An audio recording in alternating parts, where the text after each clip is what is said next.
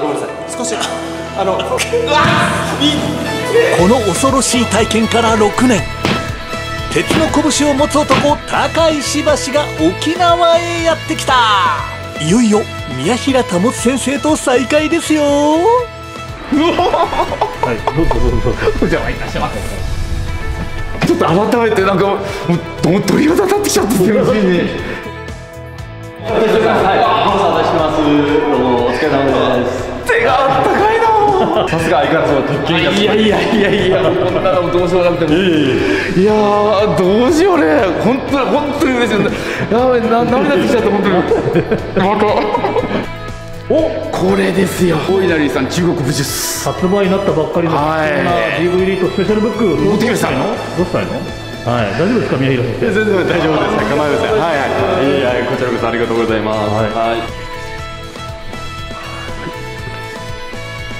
ありがとうございます。西さん、ちょっと見せて。これですよ。かっこいいでしょこれ。タカさん大感激ですが、宮平先生ご自身はこのスペシャルファンブックが届いた時どんな気持ちでした？そうですね、まずは本当にこれを作ってくれた方々、トイビデオのスタッフさんも含めて、すごいクオリティに仕上げていただいて、わあすごいなと思って、まずはびっくりしたっていうのが第一印象ですね。同僚生の方々の反応とかどうですか？驚いてました。驚いてました。驚いてました。なんだこれって。まあタコさんはね、もう本当手が震えてましたよね。いや本当ですよ。リアルにね。それぐらい感動的な内容。僕もまあちょっとここだけなんですけど、印刷業にちょっと身を置いてたこともあって、その紙質だとか、なんだろう、今回の特にマット調のシックな感じ、しかもブラックの。あれでその浮かび上がる宮平先生のなんとのかっこよさ、もうしびれましたよね。しびれて震えちゃった。本当に素晴らしい本だと思います。あれ本当ですよね。そうですね、一点は沖縄剛柔流の焼き秋彦先生の剛柔流沖縄空手の観点から見る、中国武術であったり中国武術の視点から見る、沖縄空手というのを交流させていただきました。そこにもいろんな面白いシーンが、あるかなと、感じております。でもう一方では帯同の中野先生といろいろお話ししました。やはり分析官としていらしただけありまして、非常に表現力が豊かで、そうですね、武道家ならではの表現がすごく素晴らしくなりました。で一方で僕は中野先生に興味があったのは治療家としての一面ですよね。でその辺からこう人体を見てるという部分でのなんていうんですか、分析が非常に僕もいい体験に、いろいろ表現がですね非常に効いていい体験になりましたね。いろんな神経であったりいろんな人間の痛い急所と言われる痛い部分もやりましたけど、特に今回ちょっとクローズアップして表現しましたのが、いわゆる経血、一般的にツボと言われるところ、それがつながるラインの経絡ですね。それを攻撃する方法が中国武術で言います点血というのがありまして、そこを少し紹介させていただきました。もうそこがねリアル北斗の剣なんですよ、僕にとっては。本当にすごいなと思ったのが、朝と晩では、場所聞き方が違うっていう。そこはそうですね、少し注意しながら説明しないといけない部分であるんですが、人体っていうのは不思議ですよね。よく言われるように満月の時というのは人体にも影響を及ぼす。これは医学の世界の方ではよくご存知だと思いますね。介護施設であったりいろんなところでも満月の時、つまり月の引力というのが一番強い状態ですね。でよく言われるのはこの潮の満ち引きによって人が生まれるとかなんとかいろいろ説はこれはだから自然界と人体とのつながりですよね。でその中でも満月っていうのは非常に人体への影響が非常に強いというのを考えると、決して人体がこの時間帯ですね、時間帯とか、いわゆる自然環境が人体に及ぼす影響っていうのは僕の観点から言うと全然不思議ではなくて、人間は単独でこ存在生きているわけではなくて大自然の中の一部として生きていますので、はい、壺も当然そういうふうな関係はあります。はい、宮平先生はどういったその気持ちで今回これを紹介しようと思ったのか教えていただけますか。転結ですね。はいはい。転結っていうのは要するに、人体、各所にこう点在する壺をこう指の、一定の形ですね、いろんな形でこう攻撃することによって相手にダメージを与える技なんですけど、で僕はそのいかに危険な技があるというのも当然、伝えたいと思いました。でこの伝えたいっていうのは危ない技を逆に、どの場所が危ないということを理解することでそこを、打たないようにするといいますか、そういった思いもあります。例えば壺というこういう急所はですね、いわば、料理人が使う包丁と同じで使い方によっては医療、健康に生かせますし、包丁もそうですね、使い方によっては素晴らしい料理が使える、使い方によっては非常に危ない武器になるということで壺も同じなのでこれも表裏一体ですね。はい、ですのでこの壺というのは長いこの中国医学の歴史の中で長い期間をかけられてこう人体の不思議というかそれをこう突き詰めてきたものですから、そういったこういうところを打つとこういうふうに危ないということだけを紹介したいわけではなくて人体の面白さ、人類の長い歴史の中でこの中国武術のこう長い歴史の中で人体というものを突き詰めたらこういったことまでいろいろ分かってきた、発見してきたという部分をちょっと伝えたいなと思い、この壺経絡っていうのは決して神秘的なものではなくて、実際どういうふうに生かせば現代の、世の中でも役立てるかという意味で、ぜひ紹介させていただきたいなと今回考えましたね。はい。タコさんどうでした今回その転結っていうのはかなりいっぱい紹介されてましたけど、見て。いや僕もその実際にやられてもうどれだけだから痛いじゃないな、もうなんでしょう、衝撃、電気というかもう精神的にも来るようなショックっていうのがもう。なんだろう、今ちょっとまたゾクゾクしてくるけど、宮平先生タカさんが6年前に体験したのは、はい、チンナと言われる、関節技系だったのかだと思いますね。急所まだですよね。急所はまだはありますがまだだ嘘。あなたが味わったあれは急所の転結じゃなくて多分チンナですよあれ。でもこことか痛かったよ。いやそれは一応少しは何回こうやったかもしれません。ポンってやるとかさ。タカさん今ねこの展開はまずいと思った。すごいまずいと思った。いやだからちょっとその区別をちゃんとねしといた方がいいなと思って、つまり一見宮平先生がやるチンナと言われるものと転結というのはどのように違うのか。そうですね、これ完全に区別してここからここは転結です、ここからここからはチンナですというふうに分けることはできるんです。いろいろこうクロスしてるもんですから、なのでこうチンナのチンナっていわゆる関節系ですねの中にツボをしながら徐々にこう相手をこう詰めていったりで、打撃の中でここを詰まったところで一回ポンとこうツボ転結を入れてやったりということで、これ今からは転結使いますよ、今は突き切り打撃ですよっていう区別はありませんので、ですので以前は僕も意識的にタカさんにさせてもらったのは、記憶としてはチンナと八極拳ぐらいだったんじゃないかなとは思ってますね。ツボはちょっとやってないって。でもなんかこのでも握手はねチンナですか。あれはチンナですね。そっか。これはここのこれは一種のこれ転結の。これはチンナの方です。チンナなんですか。やべえ。転結はツボですね。ツボに打撃ですから。はい、あれは神経の方なんで、チンナの分類にここは一応転結ではありますね。ここは転結。ただあれですよね、宮平先生笑ってるやらないつまりそのチンナというのは、変な話体験しますかって言ってちょっと体験はできると、ただ転結というのはちょっと体験しますかというレベルでは危ないってことですよね、おそらく。そうですね、当然コントロールはある程度できますから、ではあるんですけど、転結はそうですね、内容によって非常に危ないですね。はい、例えば今、タカさん転結して、明日の朝を3日後にちょっと起きられなくなるとかですね。やめてほしいな。DVD の中でも十分その注意してその稽古しないとっていうお話をだい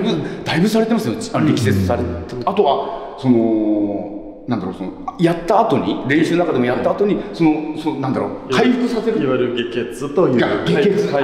ですね。これちゃんとその知ってる人がそれをやらないと非常に危険な技ですっていうのはおっしゃってた。やっぱそういうことなんだなと思いましたね。ツボという箇所は結構全身至るところにありまして、紹介させていただいたのは、ある一定部分なんですけど、よ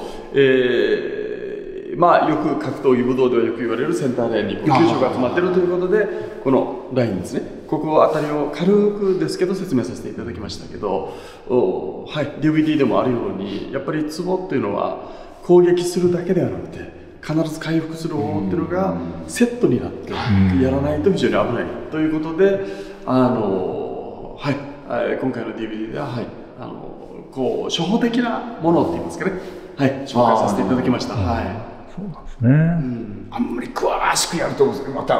面白がっていっちゃいけないけど、というのは怖いですね。これでじゃあやってみてガツンってやってみて、そうですね。わーってなって、じゃあその後どうすればいいんだろうになったら大事ですもんね。ツボの場所っていう自体は本でも探せますし、インターネット上でもツボっていう場所を探せるんですけど、じゃあここがツボか、じゃあ転結やってみようってゴーンってやったのはしまって、そして仲間がこう苦しんでると、どうやっていいか分からないとなると困るので、なので僕今回の DVD で強調したかった一点に、転結と下血は必ずセットになっているので、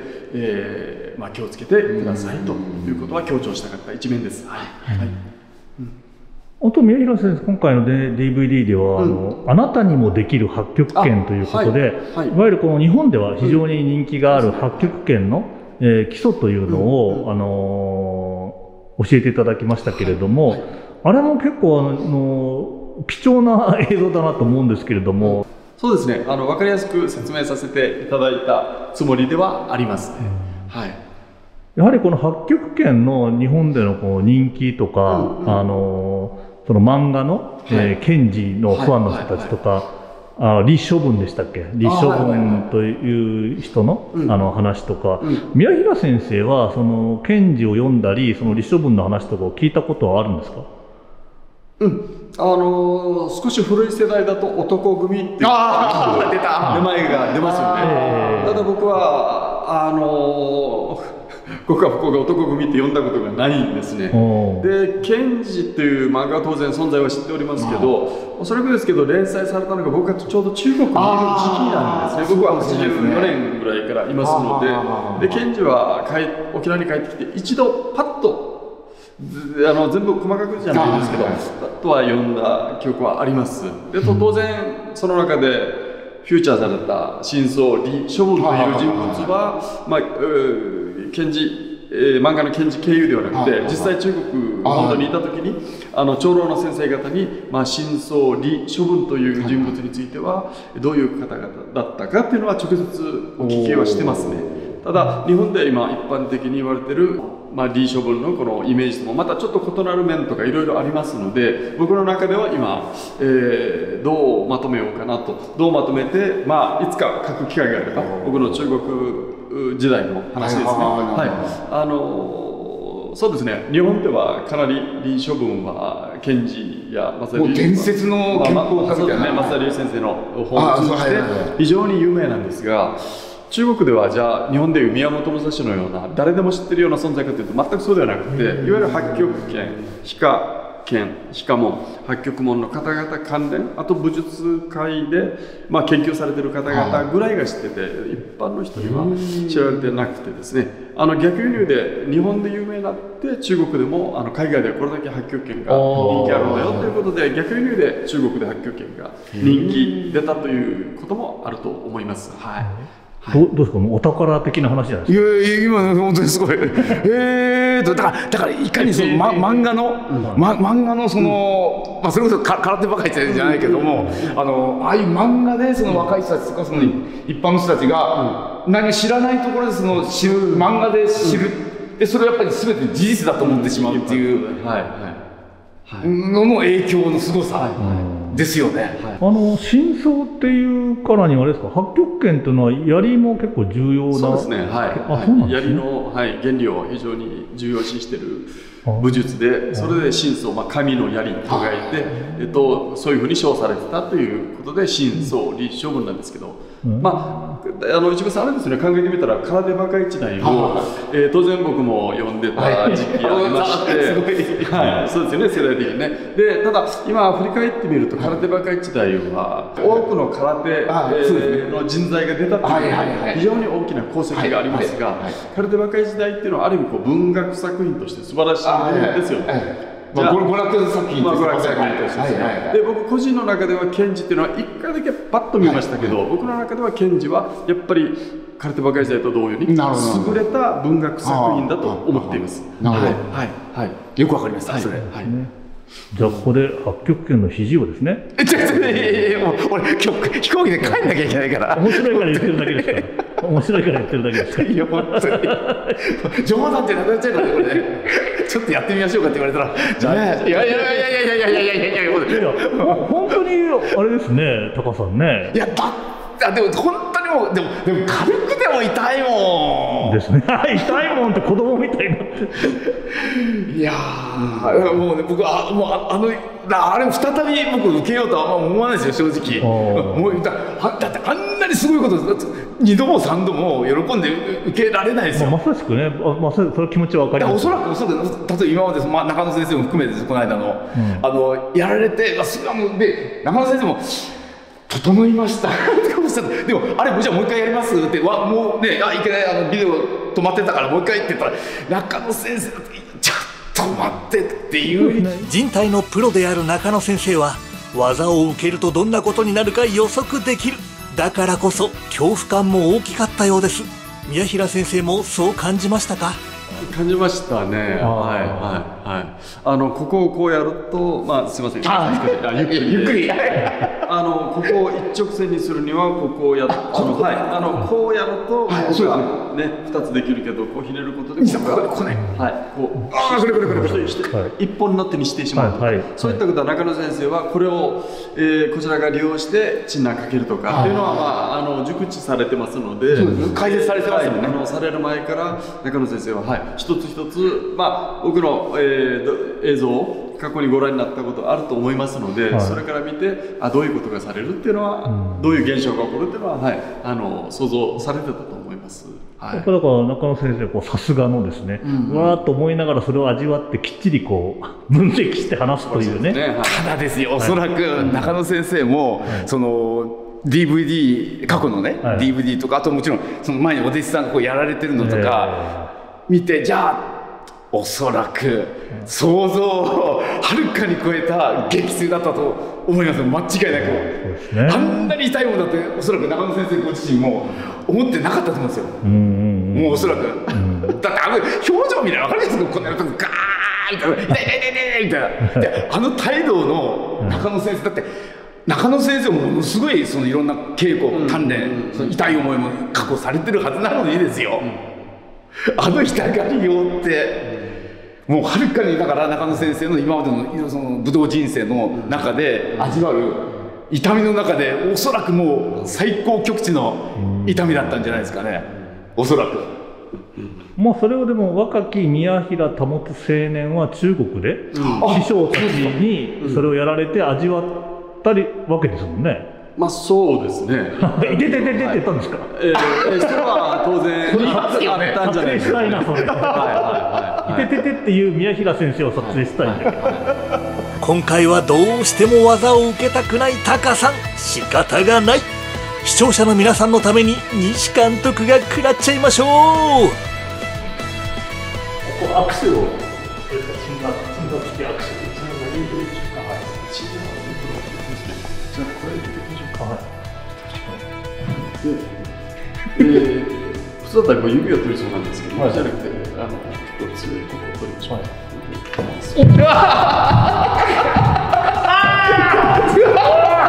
じゃあ西さん自分で起きてください。やっぱり予想以上だった。やっぱり予想以上だった。うわ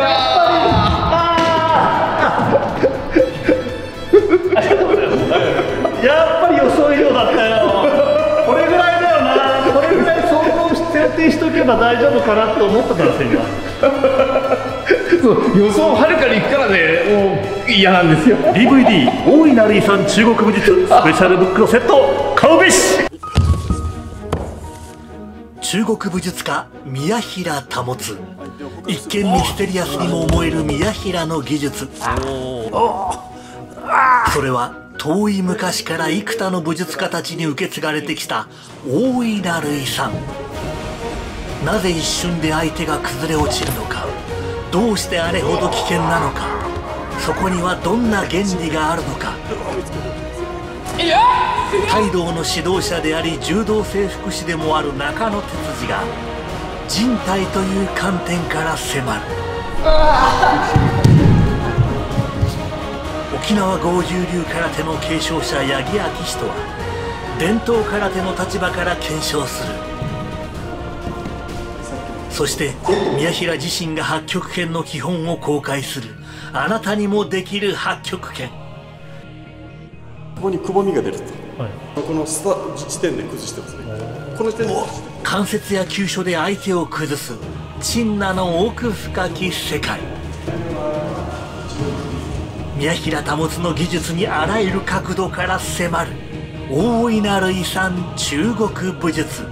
最後にビッグニュース。4月29日天行健中国武術館の東京セミナーが決定。